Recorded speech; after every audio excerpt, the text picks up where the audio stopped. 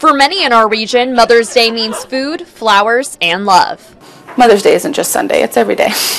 That's the case for Wolby's florist owner, Paige Galpin, who works beside her mother and baby boy every day, especially during this time of year. It's a busy day. It's one of the busiest weeks of the year for florists all around. Working alongside her role model, Galpin says all this work, Wolby's florist, let me help you, is worth it. It feels good to us to know that we made the day for somebody else.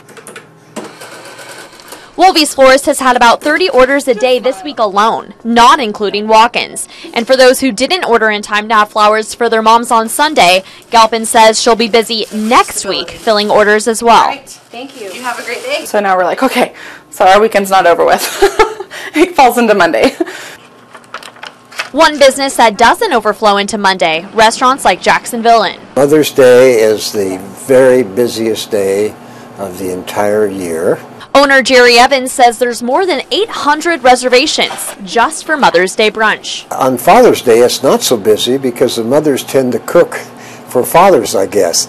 But on Mother's Day, the fathers, rather than cook, take mothers out. Despite all the flowers and reservations, Mother's Day means more to Eva Gibson and her daughter Beth Nickette. I have a wonderful mom who's always encouraged me, and she's the one who taught me how to be a mother to my 3 children. I did? And you sure did.